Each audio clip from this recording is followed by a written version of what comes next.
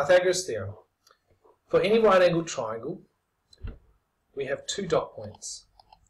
The square of the hypotenuse is equal to the square of the other two sides, point 1. And point 2, the hypotenuse is the longest side and is opposite the right angle. We'll talk about point 2 first. If I look at my triangle here, they've already labelled the hypotenuse. You'll notice that it's opposite the right angle if I was to draw an arrow from the right angle outwards. You might also notice it looks like it's on a diagonal and it's the longest side.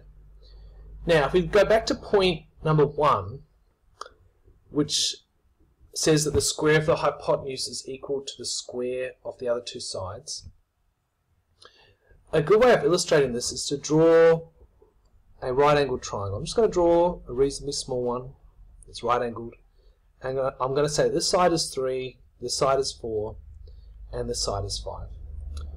So what do we mean by the square of each side? Well, let's draw a square on each side. Now this side with 3 would have a 3 by 3 square, or 9 little squares inside of it.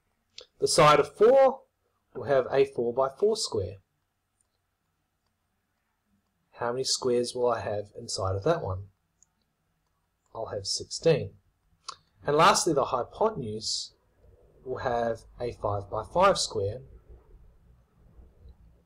which I am doing a terrible job of drawing right now.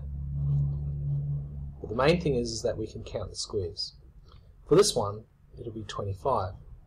Now notice what happens when you take the two shorter sides, the one with the 9 and the one with the 16. When you add them, you get 25, which is the hypotenuse squared. And that's what this formula is saying. It's saying if you square the two shorter sides, then add them, you will get the hypotenuse if it had been squared.